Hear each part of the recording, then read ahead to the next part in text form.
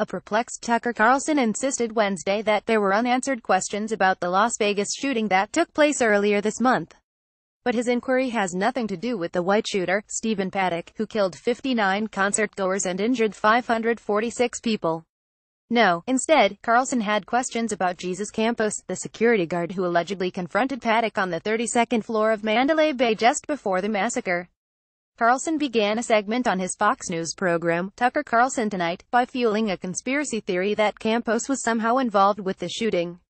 He pointed to a trip Campos took to Mexico as a shady chapter to the overall story.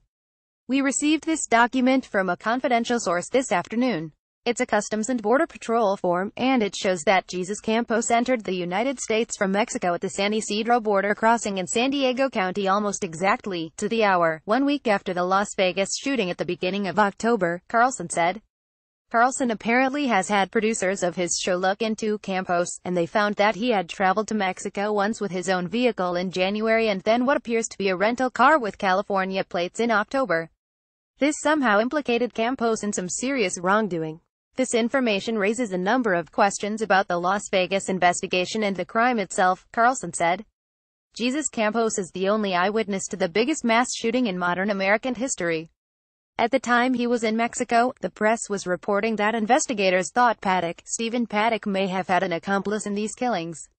Why did authorities allow Campos to leave the country just days after the shooting, while the investigation was still chaotic and of course ongoing? How did Campos, who reportedly had a gunshot wound to the leg from a high-powered rifle round, manage to travel to Mexico?